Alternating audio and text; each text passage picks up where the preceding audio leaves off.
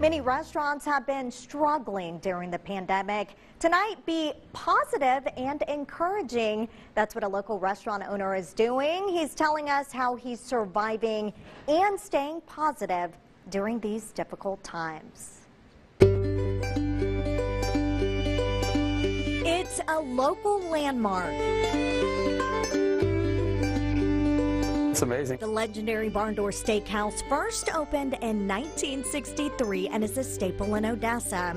Adding to its appeal, the historic Pecos Depot. About 1973, they moved in the Pecos Depot, which sits on the north side of the restaurant right now, and that was the original train depot in Pecos, Texas.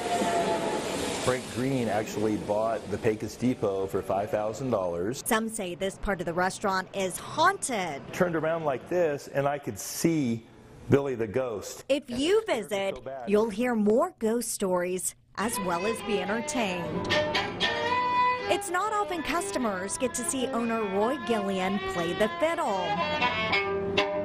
How about that?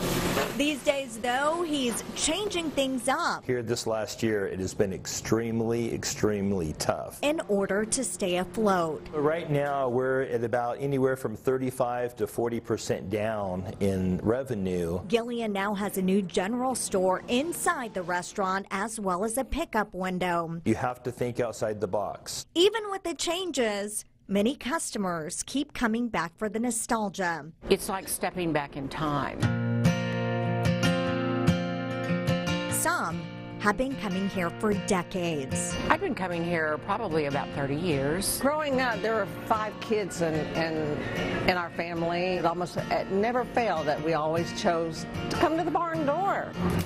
It was so cool to see steaks being cooked behind the grill there. I come here for my anniversary every year still. Now more than ever, they're hoping these locally owned businesses not only survive, but thrive. We're losing a lot of history when these restaurants go under, and it's really important to get out and to support these businesses. The staff is also hoping for that support. There's just a lot of, cool things that are going on with it that you don't find at a lot of other restaurants. It's their livelihood. February will be 22 years. Longtime employee Kim Moya has formed a close bond with many of the customers. I know about their families and they know about mine.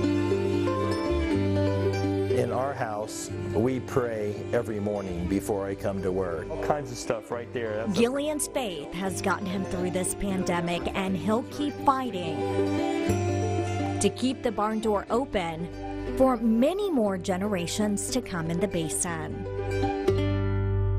Gillian also does quite a bit for his employees, from giving away scholarships to even helping workers with medical conditions.